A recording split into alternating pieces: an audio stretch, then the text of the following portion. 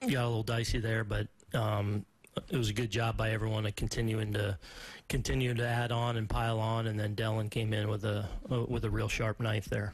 I know they weren't all your high leverage relievers tonight, but overall, is there any concern about the way the bullpen has pitched the past 21 games, ERA over 4? Yeah, no, I feel like, especially with, our really high leverage guys and a few of them that were down tonight, that made it a little bit dicey, and that's part of it. You got to be able to piece it together at times, and tonight wasn't a great night for us in that regard, but I'm not overly concerned because I feel like the guys that we're going to go to in the big spots are all physically in a pretty good place. Keeping it with pitching, what allowed CC to bounce back the way he did tonight? Yeah, I thought it was really good and for him to be able to get through 6 there. He goes out and gets Davis to start the 6 there. He was a base runner away from being out of it, and to go have a really clean 6th inning to finish it off was nice. Thought everything was just a little bit better today. I thought he commanded his slider and his change and his cutter just a little bit better. I'll be interested to watch and see some of the pitches and what it looked like on video, but overall he just seemed he was generating that weak contact that we're used to seeing from him. Even in the runs he gave up that inning, a lot of balls off the hands and that dumped out there. So really good job by him, and a good way to kick off this weekend.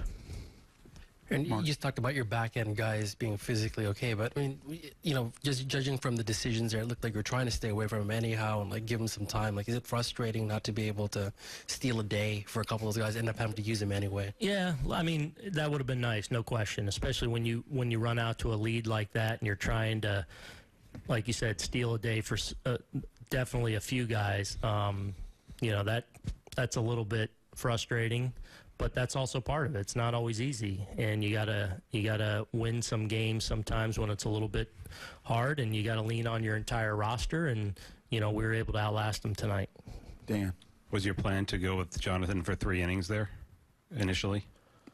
Well, in a perfect world, sure, but we're hoping to, once we're good with Robbie, Britton, and Dellin tonight if we had to, and would have preferred staying away from Robbie if we could, just because he's in that kind of 4 out of 6 right now, and with a 2-inning appearance there. So, but we weren't going to hesitate to use him if we got into a situation. So yeah, we're hoping we could, if Jonathan got on a roll, we felt like he could roll through, but then we felt like we had an inning plus with Britton if we needed him. He goes out, gets out of that inning, and then once we ran it to a 5-run lead, you try and kind of protect the rest of the guys, but we ended up having to use them, obviously. Ron. Is there anything you do differently if and when wild card is clinched, or is the need to get home field mean full guns through then? I think we'll play this like we want to play this game at home, and that'll be something of importance.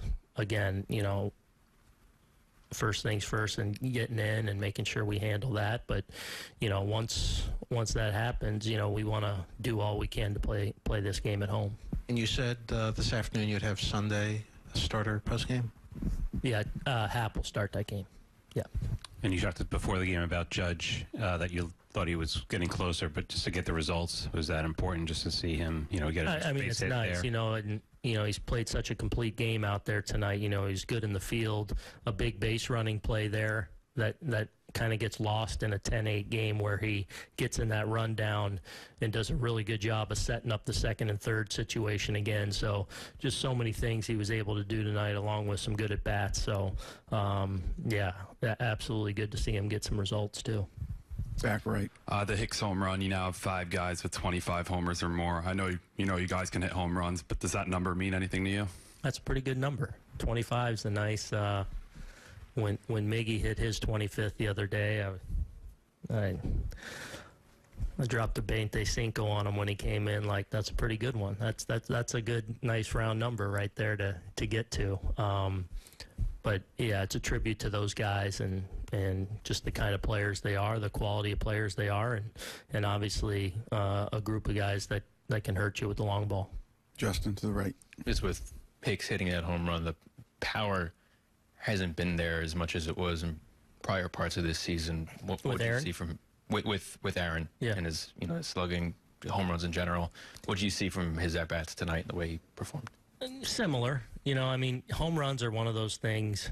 Unless you're a guy that, well, even if you are a guy that hits 40 of them or more, they come in bunches more often than not. You'll go through a week where you hit a few, and then you may go a few weeks where you don't hit one. But the one thing Aaron always does a good job of is controlling the strike zone. And even when he's going through a little bit of a funk, maybe with his swing, he's able to get on base, and he does that so well again tonight, and got himself into a really good hitters count and took advantage of a mistake. And I thought, Gardy being on first base there, and I think Ramirez kind of sped up a little bit, and I think it maybe got Hicks into that good count that netted him that pitch.